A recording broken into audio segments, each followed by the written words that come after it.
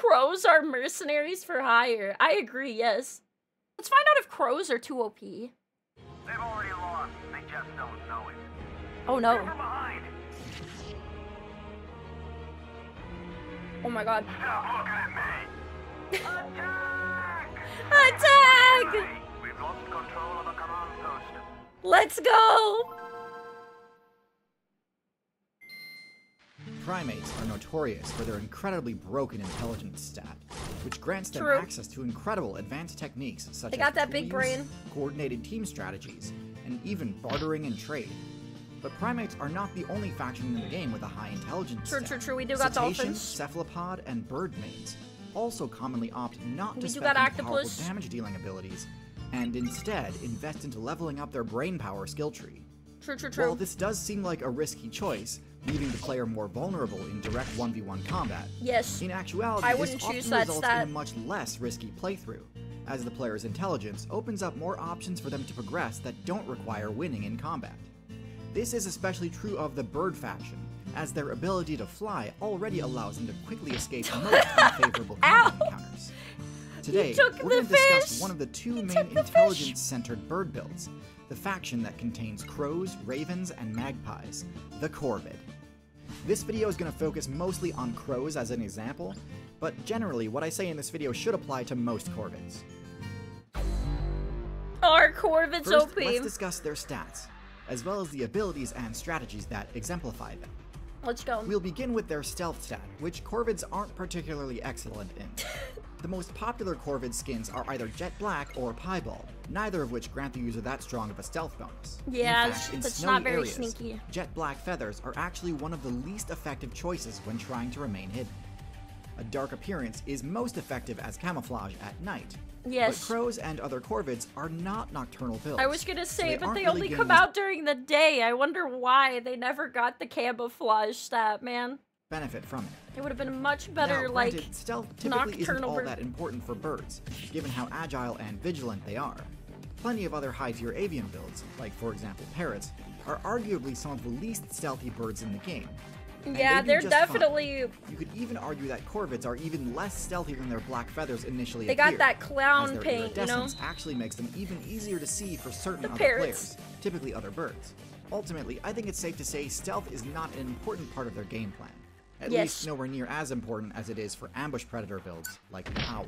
The main predators Yeah, a crow needs to definitely worry don't about have the crow on your team as the master assassin. You know, don't trust them to be a rogue. Okay. are raptors.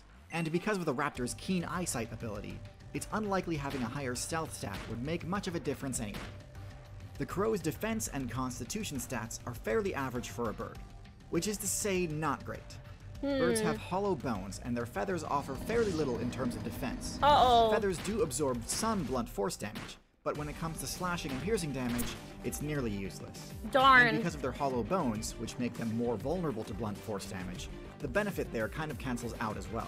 Man, do we have better Snakes, options, cats, Chad? Do we raccoons, want? raptors, Do and we want to dogs add the crow to our all have party? a I high don't chance know. of taking a crow out in one hit, so they cannot let their guard down when interacting with any damage Oh dealing builds. no! Given that their playstyle necessitates taking some risk, crow players definitely wish they had more room for error.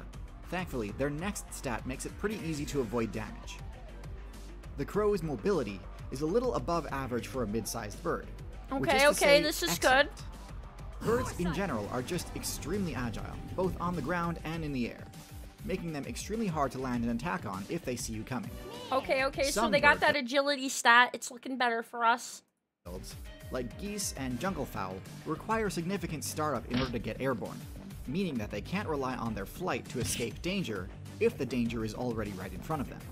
Okay, Crows okay. are not one of these bird builds, and in contrast, the startup on their flight move has some shockingly broken frame data, and allows them to quickly and easily reposition themselves in basically any Oh direction. man, in they're 3D very space almost speedy. instantly. Okay, they got the This makes speed their stat. ability to dodge attacks one of the best in the entire game, and makes what would normally be fairly dangerous positions, such as right next to a powerful predator, quite safe as long as the corvid doesn't use any laggy moves. I see. This synergizes well with the corvid's They need to combat have good moveset, internet as we'll connection. We have discuss to in a ask them moment. about that if we want to add them to Corvids party. are blessed with many high stats, but power is not one of them. Their ability to deal damage is one of the weakest in their weight class, as their only attack option is a simple pecking strike. This move has quick startup and very little end lag, but its damage is egregiously low. Simply attacking with this move will deal minimal damage to anything larger than an insect. Oh no. Most players will be able to ignore this attack's damage. Their However, natural weapon stat is really low. this they're doesn't looking mean Crow's kinda attacks are underpowered. useless. It just means they've got to be clever about how they use them. A well-placed peck can provoke an attack, and if you're able to move out of the way quick enough, the enraged player will end up being forced to lash out at whoever just happens to be nearby. Oh, and create okay. an opening for the Corvid player So to they're capture very good at objectives, steal some causing loot, the or enemy to escape have trouble. the enraged status. It might seem like a jank strategy, but really this is the bread and butter of Corvid gameplay, and can lead to massive swings in advantage. I see. The chance to afflict the enraged status effect scales with the user's intelligence stat. So the reason this strategy works so well is that the Corvid's intelligence stat is ridiculously high for a non-primate build. Corvids are tied with parrots for the highest intelligence stat in the entire avian faction. Wow. And in addition They're to very enabling smart. the goading strike moveset, having high intelligence grants Corvids access to a lot of other powerful techniques too, including the ability to use tools. Tool use is one of the most notoriously powerful Oh wow, abilities in so the they entire can use like multiple weapons, you know? Like if we get loot and like one of our other party members can't use it, the crow probably can. This is really good. game. Very In crows, this is no versatile. less true. By using hook-shaped wooden sticks, crows can score kills on grubs that are normally safe from everything except for woodpecker attacks. And Nice, given nice. how many expensive niche perks woodpeckers Extensive need to spec toolbox. into in order to perform these sorts of drilling attacks, the ability to bypass all of that investment while still gaining the same rewards is a huge boon to the crows. But high intelligence has far more benefits than just allowing crows to copy the success of hyper-specialized builds. Arguably the most important benefit is team tactics. This is what allows baboons to fight off lions, I what see, allows I ants see. to bring down tarantulas, and what allows wolves to prey upon bison. When crows work together, they can capture territory and control points of interest that they'd otherwise be helpless to defend.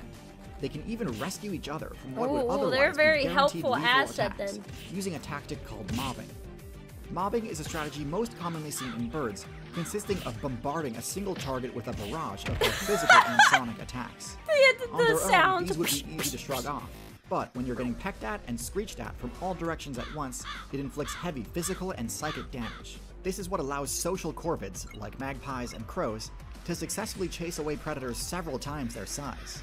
Ravens, on the other hand, tend not to really need the help, as they're large enough to handle most opponents one-on-one, but can Their still team up ability in to order annoy lock the down a good enemy source is of carry-on. very high. Alternatively, they very may even OP. ally themselves with wolf players, leading them to a carcass and letting them do the work fighting off their competition before sharing in the rewards. Anyway, that's a basic overview of the Corvid build. Now let's talk about their matchups. The Corvid matchup chart is heavily dependent on how effective their goading strike and mobbing techniques are against a given target. I Luckily, see, I because see. of how high the Corvid's Sounds like they have intelligence stat is, the list of targets goading strike works a high against is skill quite ceiling. long. It is best against builds with lower intelligence stats. Things like vultures, things like reptiles, and things like rodents. What's more, this technique even works on one of the Corvid's two primary threats. So we take the Corvid on because they could be a valuable asset, but you know what I mean? It's kind of like their skill is obscure. They have an obscure skill set. So they're needed for very specific matchups. So, like, they might be very helpful, but only sometimes. You know what I'm saying? Line builds. Deadly as cats are, they're often quite reactive and easily aggroed, so Goading Strike is the perfect tool to redirect their ferocity. This move is admittedly less effective against the Corvid's other main concern, raptors. However, thankfully the mobbing technique is quite effective against raptors, so for both of their main threats, the crow players have options. The only builds these techniques aren't that effective against are other high intelligence builds, such as monkeys and parrots. Because of their extremely strong social bonding and top-tier intelligence stat, parrots I are see. highly resistant to psychic damage and do not turn on each other easily. In fact, when pestered by a corvid, they are likely to defend each other fiercely using their own. So more if they have a powerful high beaks and mental louder stat on the shrieks. boss, we don't want to take the One-on-one, crows. they're fairly evenly matched, so it tends to just come down to size. But in groups, corvids tend to have difficulty forcing parrots away from an objective. As for monkeys, their But they're higher very HP good for allows them to capturing more easily objectives, ignore yes. the pecking attacks of a crow. And they're used to getting their tails tugged all the time by their own party members, so a crow doing it is unlikely to provoke a punishable response. Mamma Crows and mia. parrots have an interesting dynamic. I've said in previous videos that I believe parrots to be the more viable build. They have higher dexterity with their beaks, their sonic shriek seems like the attack is parrot would be the incredibly better effective. overall They're more choice. social and arguably more intelligent even. And yet, of the two most intelligent bird builds, there's no denying that in the city biome, corvids are much more successful. I think the reason for this is that but even if though there's parrots are indeed if more there's a water biome, then you know, like, we got to take the corvid instead. Makes sense. Again, he's a situational. The crows are a situational party pig. powerful on their own, and are better at using most tools than crows are. Crows are better at using the most important tools, other players. From provoking attacks and redirecting aggression, to using passing vehicles to deal damage for them and unlock high-value loot, corvids are the best of the best when it comes to using other build strengths to cover for their own shortcomings. Nice, If nice. the human build's dominance is any indication, co-opting the strengths of less intelligent builds is one of the strongest strategies you can possibly execute in the game. And it's for this reason that corvids sit proudly in S tier. Speaking of builds with a high success rate within the city biome, another The creature that city thrives in biome, cities they is go the hard. centipede. With their quick, twitchy movement and No, flat I'm alright. shape, I'd rather have the- they have no I'd trouble rather have the weaving crow. through Oh all God, the no. nooks and crannies common in urban environments. Nope, no, we're just gonna This go is for the the crow. subject of my Oh! next video, which will be out on YouTube in a month or so. Ew. However, if you'd like to watch that video right now, you can access it a month in advance on Nebula, the sponsor of today's video. Now, many of you have heard me Nice. talk about Nebula before. It's the I don't know, what do you creator-owned think, platform chat? with no ads, no algorithm, no clickbait, and phenomenal content. I'm thinking I'd like the But crow this time is better than different. the, Nebula just than the underwent a centipede, you massive know? overhaul to dramatically improve its UI, to make Nebula's premium content easier to find, and its creator list easier to sort through. We've now got the categories you centipede can is just quickly swipe yucky, through to get alright? to the sorts of things you're interested in. Hey look, it's the His science appearance category. is a And debuff who's for on me to top? look at That's right, naturally. it's my original series, Let's Play Outside, an educational show spotlighting the individual lives of interesting animals. Oh, that's Done in the cool. style of a Let's Play live stream. One of the episodes I'm most proud of features the mantispid, a fascinating insect that has the characteristics of both a wasp and a mantis. How does it fare against That's other disgusting. common garden insects?